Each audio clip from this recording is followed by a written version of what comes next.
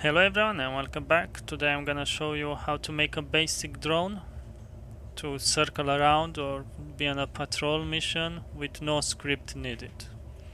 So let's start. First, what you need is to have a basic drone, or depends what it's your build.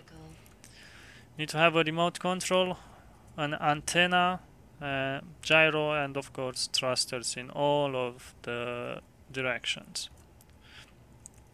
One of the most important thing, you have to be careful with the remote control, because the way of the block it's facing, that's gonna be the forward movement of the ship.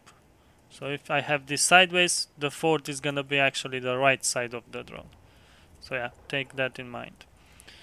What you need to make is some GPS markers. I have one all around, because that's gonna be the way of the drone, like the path. This is how she will calculate.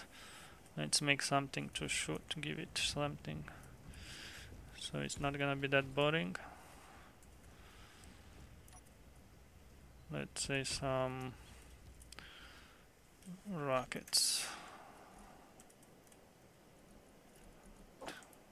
so you can see the AI it's working normally. It's not the best way of doing it, but yeah, no scripts, it's pretty okay. In the second video I will show you how to make a more complex one with docking, refilling, recharging. Oh, not this one, but this episode is gonna be a basic one. Only go around, check that and come back. Basically, it's nothing fancy. So after you placed your GPS markers, go in the menu, access the remote control block, and let's do the magic. I already placed mine. What you want is to go to the GPS location, select the GPS and add. Make sure you put in the order how the drone should travel. Here is the speed limit. I leave it a bit lower so she has time to stop and calculate the next one. The forward, of course I want to be forward the direction. Then you have three ways: patrol, circle or one way. I will put on circle. I want to go multiple times. Then collision avoidance if you want for it not to smack in something, and precision mode means she will go exactly to the GPS location. It will not stop in 3 meters on left of the GPS marker.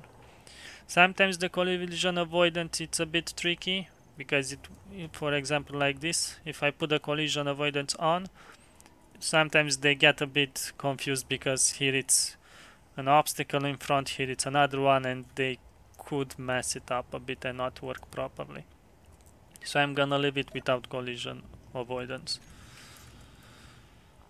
especially that it's a basic one, so it's important how you place your GPS markers also. Okay, and if everything is okay, use the gyro thruster. Let's see if this works. On. Okay, it's going for GPS 2. Let's see how you behave. I hope she will not hit her face in that cliff, but it's gonna be quite possible, because I have the collision avoidance off. Oh, looks like she's not gonna... Ooh, that's close.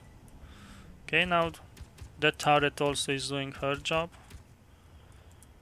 shooting the bad guys, wolves if you have the animals on, and spiders. Okay, now she should turn around and go towards the next one. Yep.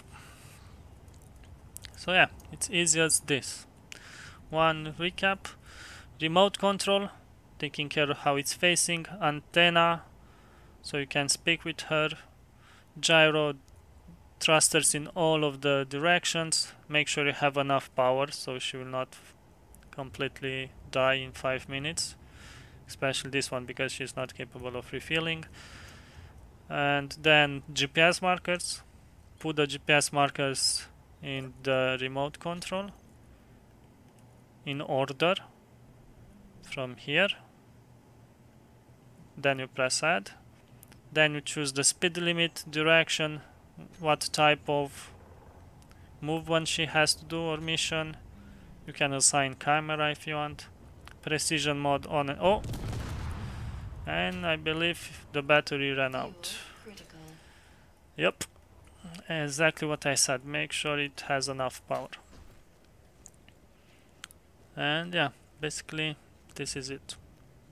Thank you for watching. Give a like, subscribe, suggest something new if you want me to make something else, and yeah, see you in the second episode when we will make a more complex one. Bye.